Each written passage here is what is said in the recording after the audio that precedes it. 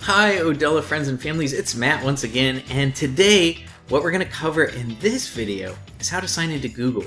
You may not believe it, but a lot of times students have trouble with this because Odella uses a feature that we call single sign-on. Once you sign in to Google, it'll automatically connect your student to the Canvas learning system. So let's look at this. First, we must sign in with our student's username and password to google.com. So what I'm going to do, I'm already signed in over here as you see, so I'm actually going to be signing out. So I'm going to sign out and show you this from scratch.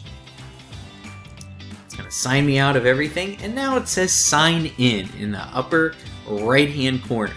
So what I'm going to do is I'm going to click sign in, and I'm going to say use another account so you can see this from scratch once again. So I would find my student's username and password in that orientation welcome email, and I would type that in here.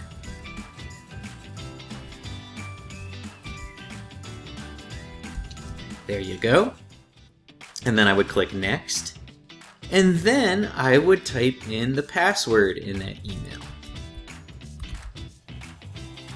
And then I would click next. Once I do those two things, I should then be able to sign in to Canvas to get my student started. So I could either go to the Odella bookmarks bar up here and click Odella, or I could actually go to the Canvas website. The Canvas website is yourschoolonline.instructure.com/login. Once I click it, it should automatically then connect me with my student's Canvas account.